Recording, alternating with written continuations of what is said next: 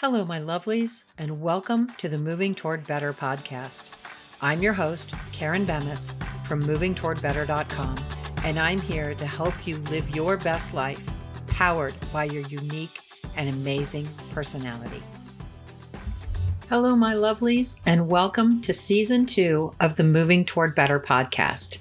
I'm your host, Karen Bemis, and I'm excited to share with you that things are evolving at MTB with new offerings like group and long-term individual coaching, and even a live event in September that I am so excited to tell you about a little later on in the show.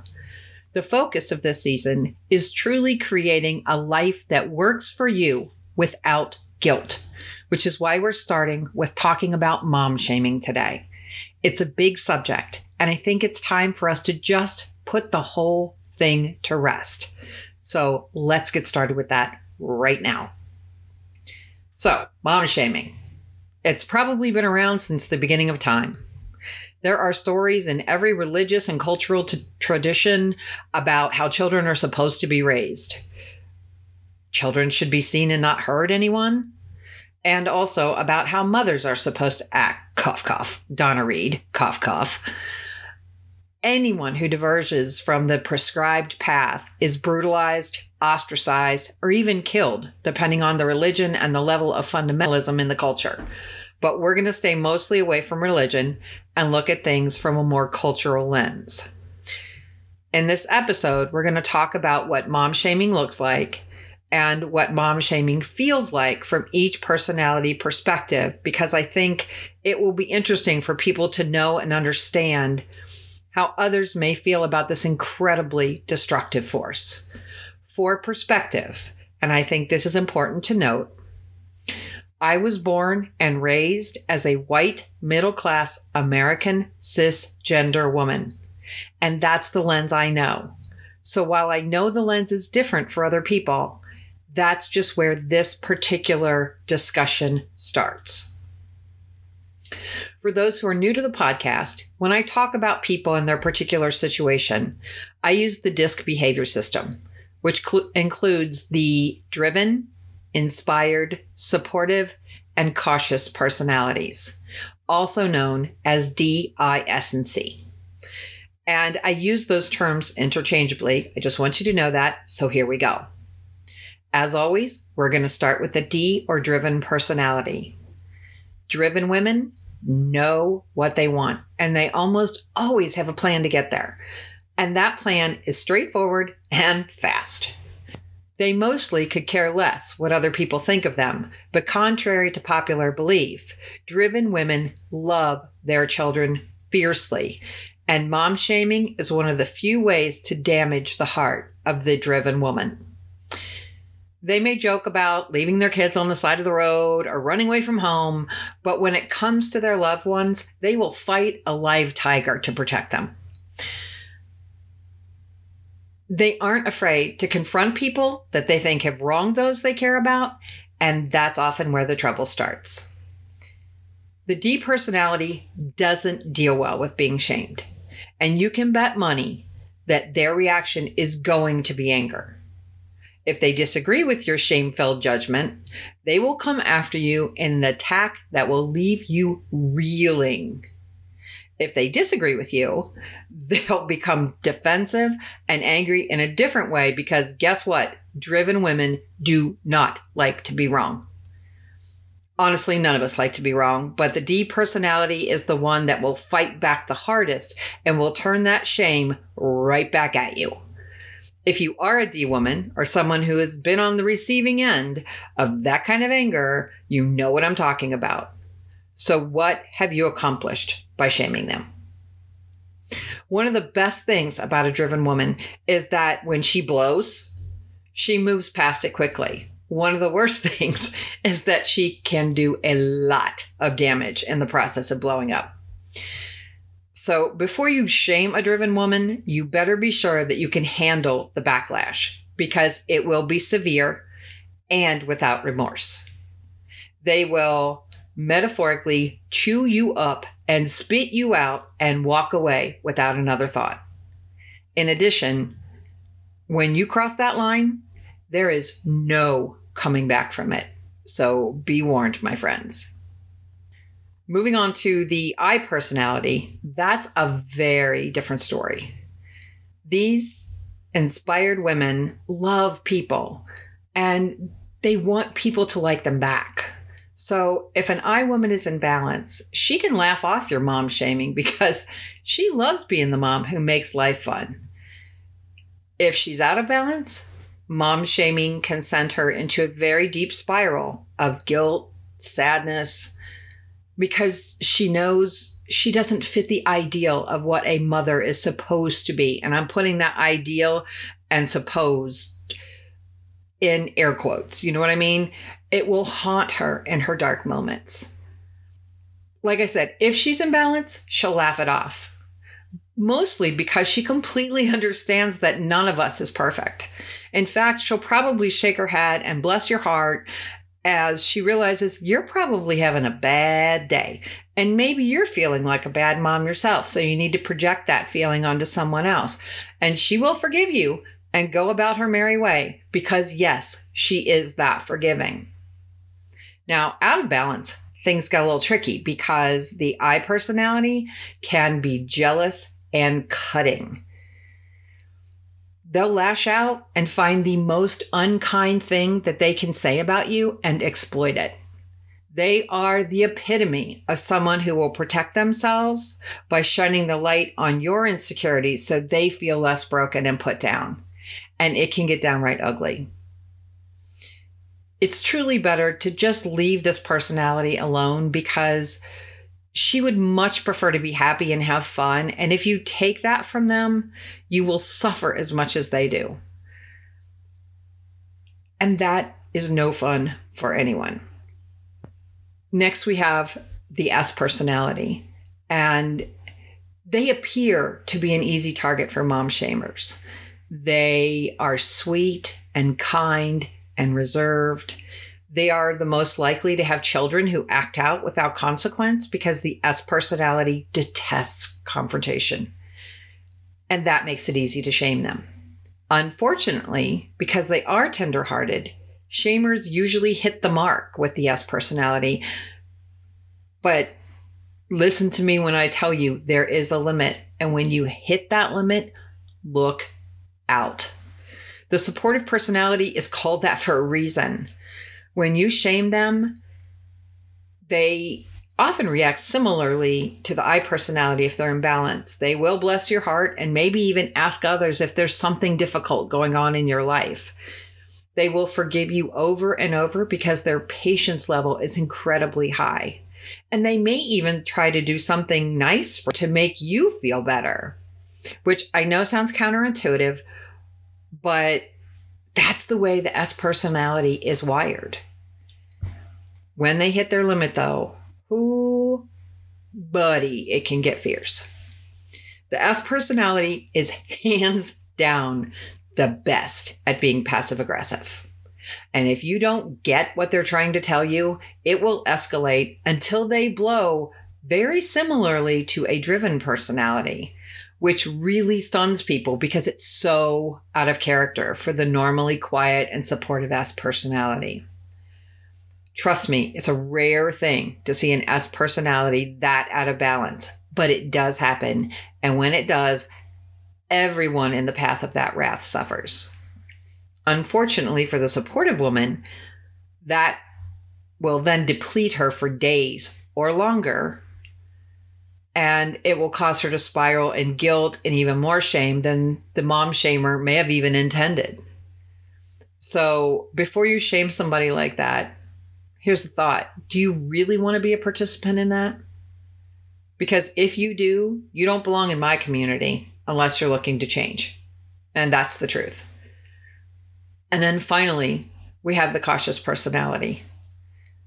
So let's start with the understanding that the C mom wants to do things right, and I'm putting that in air quotes, more than any other personality. They are already their own worst critic. And while other personality types may also be their own worst critic, they do not struggle with forgiving themselves for making mistakes like the C personality does. The C personality thinks everything through.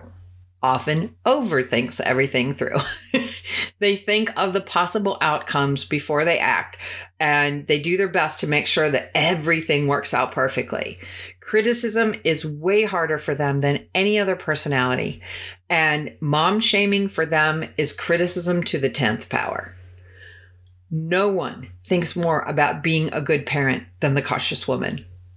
She wants to be perfect and wants her children to be perfect too. She knows that can't happen, but it doesn't stop her from trying and trying and trying some more. Mom shaming for this personality is it's doubly damaging because she's a task-oriented and reserved person. And because of that, they often struggle with their people skills. So mom shaming shines a light on that challenge and makes the C mom feel even worse about her and her perception lacking social skills. And one of the things that the cautious mom excels at is her tasks.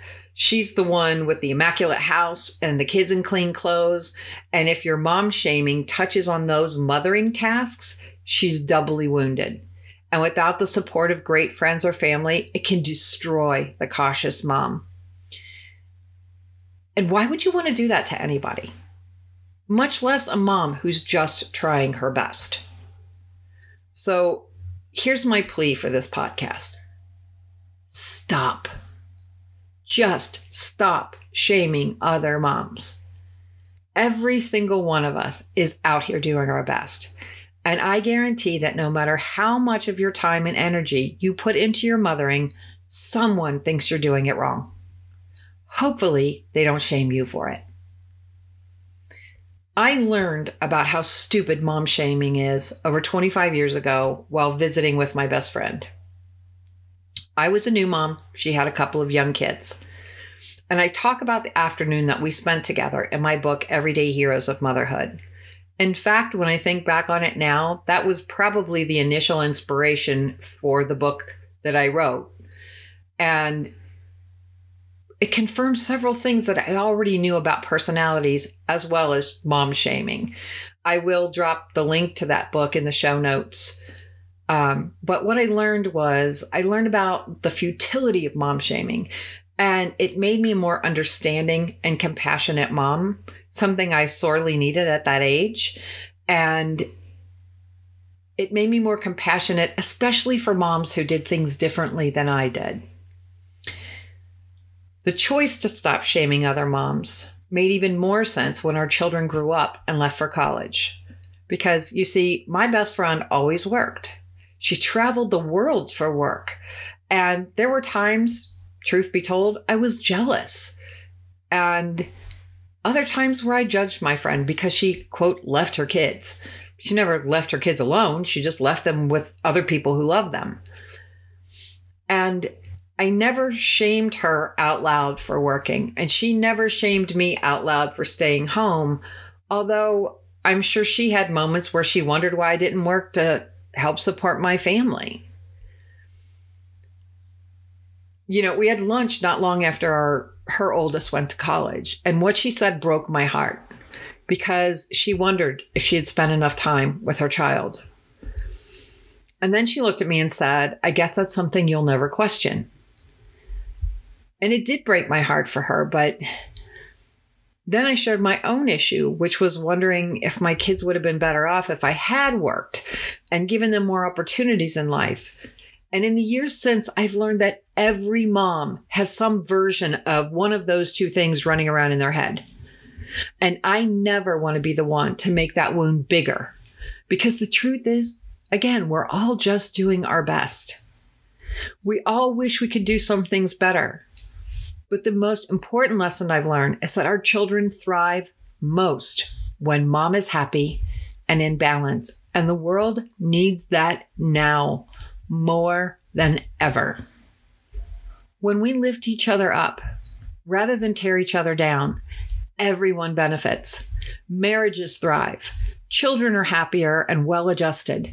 Businesses become a place to grow better humans and not just a place where profit is king. And that's the world I want to live in. I know there are people out there that would say that we live in a dog-eat-dog world, but that's because we choose that and we can choose differently.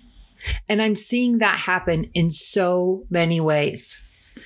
I'm seeing my 20-something children navigate this world in a much more compassionate way than I did at their age. I watch my 30 and 40-something business friends creating companies that will leave a legacy, not just for their own children, but also for the people who work for and with them. They are proving that compassionate capitalism is possible. And that's the kind of world I'm working toward in everything I do. A life where you live your best life without guilt and without taking anyone down in the process. The truth is that there is no one way to create a life that works for you without guilt. Instead, there are infinite ways, which can be a challenge in itself because it seems easier when someone shows us the way. Unfortunately, when we try to follow somebody else's path, it never quite feels right. For some of us, that makes us feel like we picked the wrong program. For some, it makes them feel like they're defective. Still others think that they'll never find what works for them out there. And I agree with all of them on some level. But here's the solution.